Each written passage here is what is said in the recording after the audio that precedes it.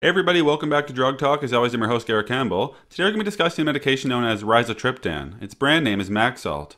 And before I talk about the medication itself, just keep in mind that this channel is for information purposes only and not to be used as a source for recommendations for your personal health care. And quickly, if at any time during this video you find the information to be valuable, please consider leaving a like on the video, as it would really help me with the YouTube algorithm. So first, what will we cover in this presentation? We'll start by talking about how rizatriptan works. We'll then discuss indications or reasons we would prescribe this medication to a patient, followed by contraindications or reasons we would not be able to prescribe rizatriptan. We'll then discuss examples of dosing, and then stick around to the end where we'll talk about side effects with percentages. So how does rizatriptan work? Well, first of all, it's a selective 5-hydroxytryptamine receptor agonist in intracranial blood vessels. It induces cranial vasoconstriction. It also inhibits the release of vasoactive neuropeptides and reduces transmission in the trigeminal pain pathways during a migraine. In terms of indications or reasons we would prescribe this medication to a patient, the only indication here is that it is to be used during an acute migraine. Now, with respect to contraindications, we wouldn't be able to give this medication to a patient who had a hypersensitivity to rizatriptan or to any other component of the formulation.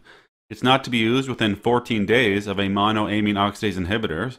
Patients with coronary artery vasospasm would not be able to use this medication, and it shouldn't be used to treat hemiplegic or basilar migraines. Patients with uncontrolled hypertension or high blood pressure should not use rizatriptan, as well as patients who have ischemic bowel disease or peripheral vascular disease. Also, patients with a history of stroke or transient ischemic attack, TIA, should also not use this medication. Now, what about dosing with rizatriptan? So in the treatment of an acute migraine, a patient would typically use 5 or 10 milligrams orally. They would have the option to repeat this dose after 2 hours, and the maximum dose would be 30 milligrams per 24 hours.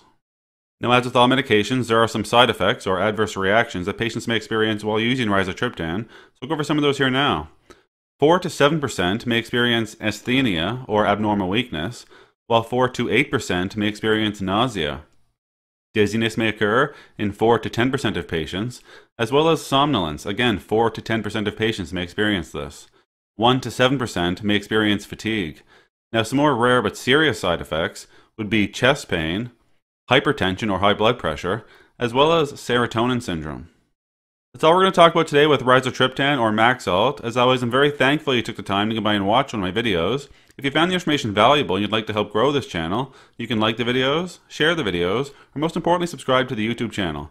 There's also some links in the description you can check out as well. That's it for today. Take care.